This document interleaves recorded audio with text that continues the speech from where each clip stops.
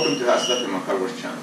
Today's video is about repairing an aluminum coolant hose, and to do so we're going to be using this Water Weld made by JB Weld on this 4th generation Pontiac Firebird equipped with an LT1 engine.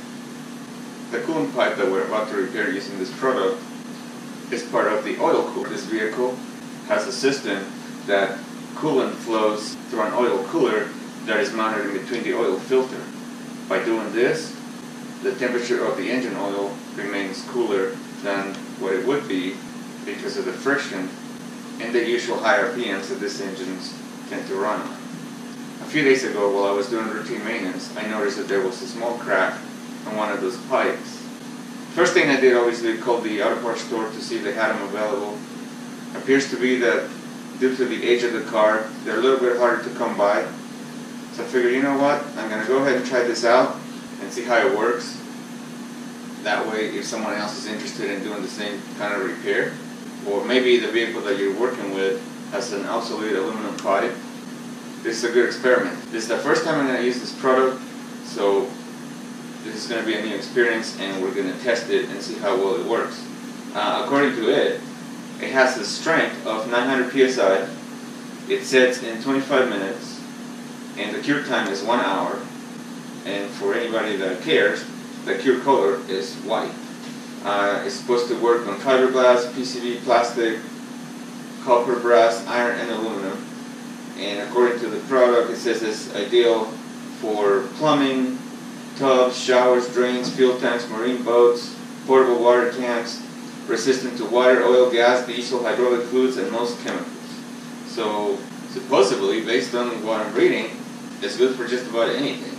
But we're going to test it on this because there's coolant running through it, and the pipe gets to a pretty decent temperature, 195 to 100 degrees on a regular basis. So this will be a good try. So I'm going to bring this up close so you can see what the description is, and then I'm going to show you the pipe that we're about to repair.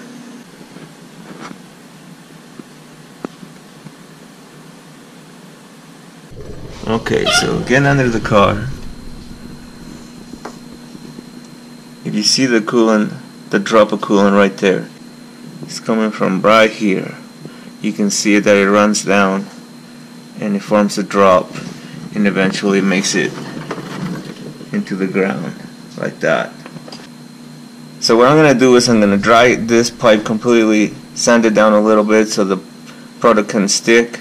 Plus I'll make sure there's no coolant present so it doesn't affect it. Okay, so I'm going to go ahead and dry the coolant with this towel. And I'm going to use this 180 grade sandpaper to sand it down so the product can stick.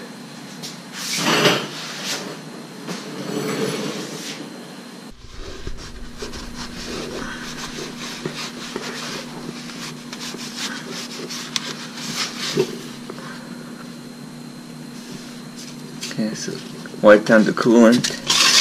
I'm just going to sand it down like I said, so the product sticks.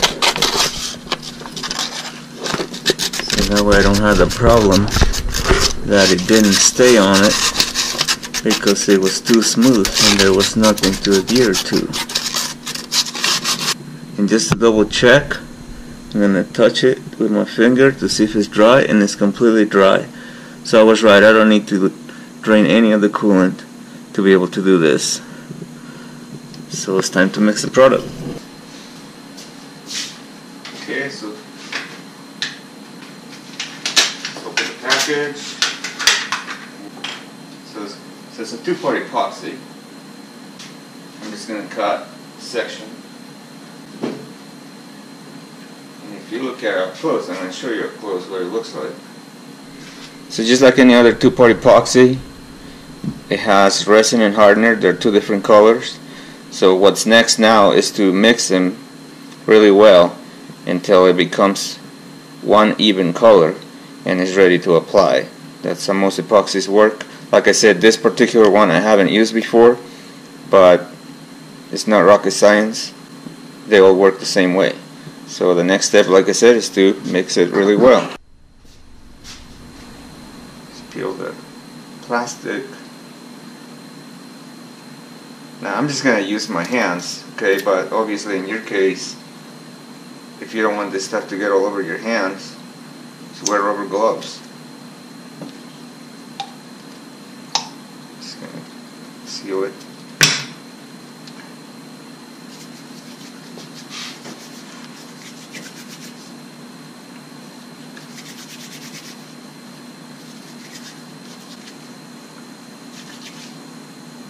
Okay, so it has a nice even color, so it's time to apply it. Just gonna apply it firmly with my fingers. I'm even gonna go around it a little with the excess. Since, like I said, I'm putting the whole thing on, so it's gonna overlap on the top,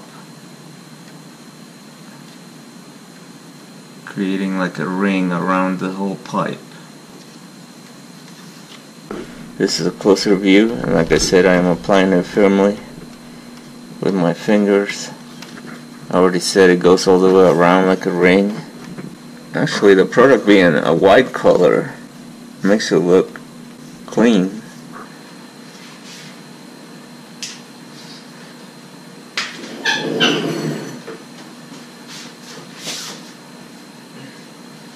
Okay, so I have the product on, so now I'm going to wait the entire hour, because even though it sets in 25 minutes, the package says that it cures in 1 hour, so it is noon.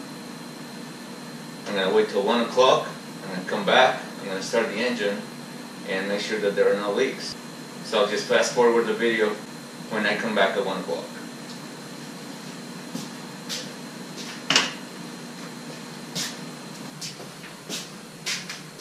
Okay, so it's been slightly over an hour. I'm going to go ahead and start the engine.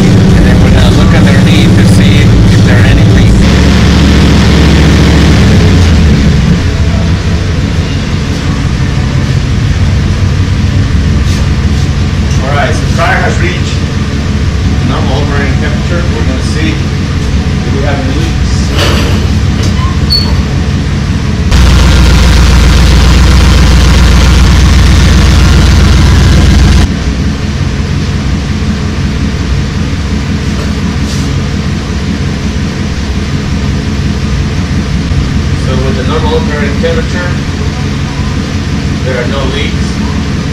So as of right now,